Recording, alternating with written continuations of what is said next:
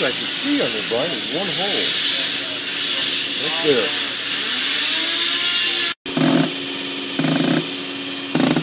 Yeah, there's two holes there. Sure is. Yeah, they're both open. It's a little high, Brian.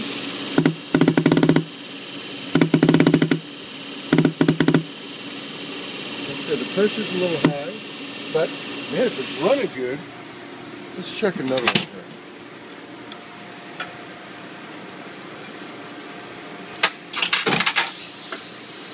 Well, part of the question is, we don't know what the pressure should be. Yeah, it should be 3,200. Oh, how do you know? Well, I went and looked. I have a book up there. Oh. Oh, yeah, when I told you it should have been 3,000 to 3,200 or 225 bar, that's what it should hit at. Oh, huh. Let's see what What's your reference book? Is it like a Bosch or? Oh, yeah, it's American Bosch. Okay. Yeah. Because I think United Technologies is owned by Bosch. It was American Bosch, and then United Technologies bought American Bosch, and then Ambac bought United Technologies, and then Standardized bought Ambac. So. Oh boy. Yeah. It's never as simple as you think. No.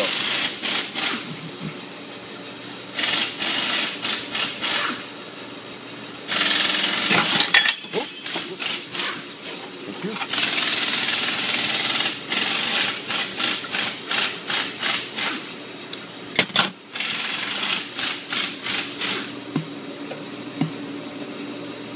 That's about 245 bar, 240. Now this one's not misting. Oh, there you go. Oh yeah, I've just got to get it.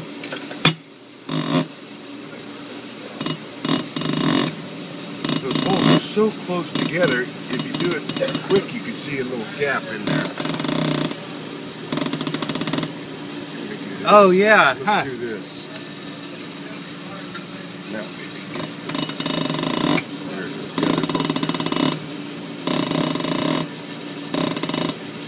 and they look pretty good, Brian, so far. A little high on pressure, but I...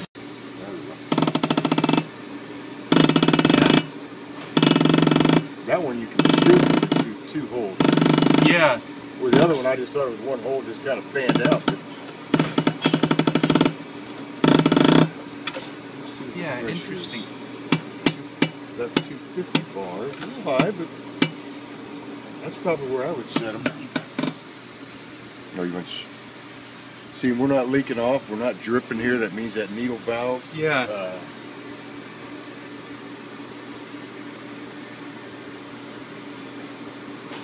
So what do you mean when you say that's where I would set them? Well, it calls for 225 bar, and they're about 240 to 250 so far. Oh, okay.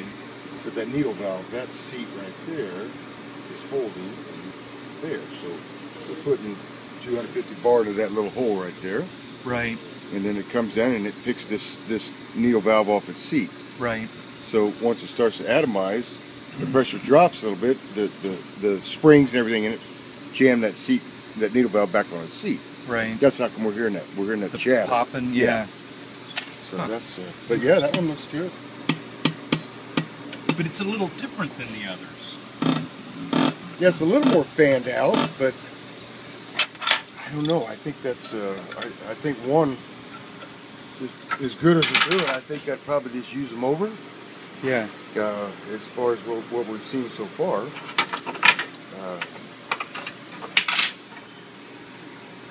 Because one, probably the tips are obsolete. If we could find them, it might be a challenge. Yeah. And that one was number 4. Which one's next to Brian? It doesn't matter what order they're in or anything, Okay, really. I didn't know if you had certain.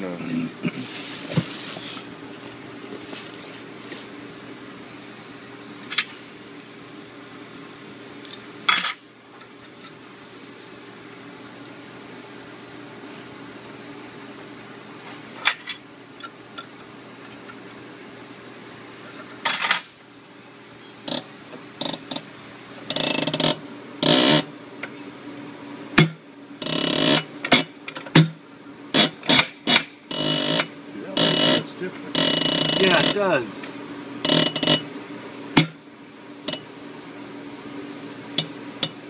about the same. Let me try one thing here, man. Let me see if I can.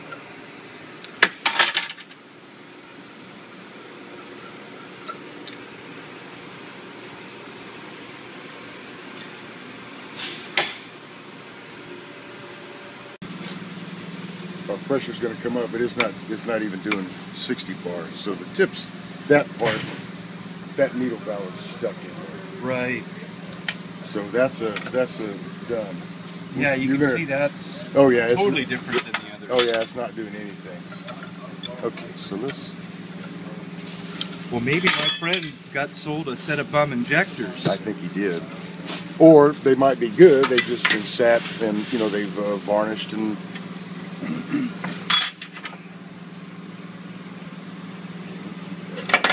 Do you have like a jig that you run like a cleaner through or something like that? Yeah, we have they're all back there in the cleaner room back there. We have solvent tanks and.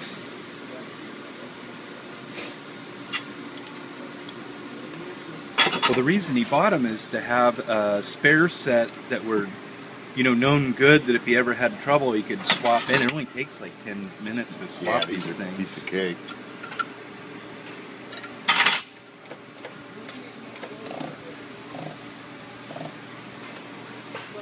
Oh, so these are behaving completely different. Mm-hmm. Well, they're not doing what they should be doing. The needle valve. The needle valve's sticking in like that. Pressures are close, but you see the two holes on that one? You see that one come off on the side there? Yeah. Just very. And the little one just does a little squirt, and the other one does a solid stream or a little bit there. You got it close. I like your first set better. Yeah, it's not doing something's wrong, but that would just be it.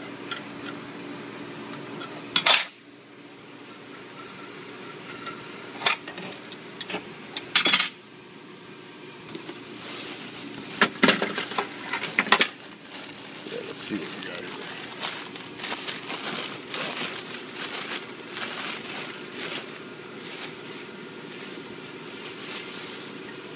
You got an extra set with the truck? Oh no, one of my friends has a truck, and he found this set of injectors that somebody was selling, saying they were from a running good engine. And he bought them, like I said, to have a spare set just in case. Yeah,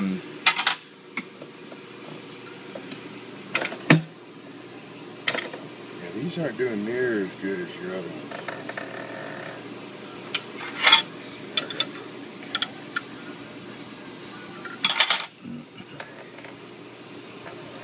Yeah, I don't like those at all.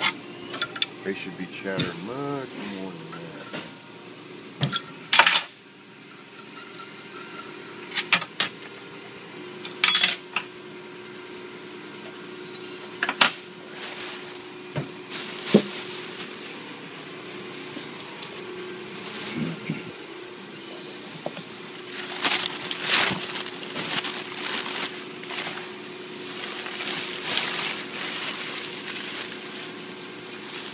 Yeah, I'll give you some.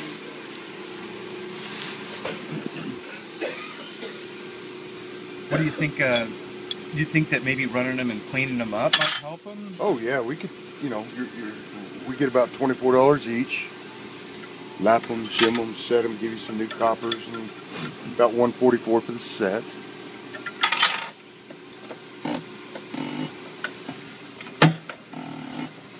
Yeah, that's much more fanned out. Yeah.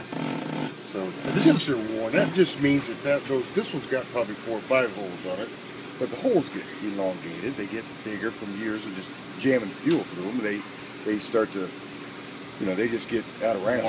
Yeah, out of round is really what it is. They're just, but it's hitting, it's holding, its pressures are close, but they're not doing what those other ones are doing. Yeah. It's not too bad though. I think they're probably just a little more worn than that first set.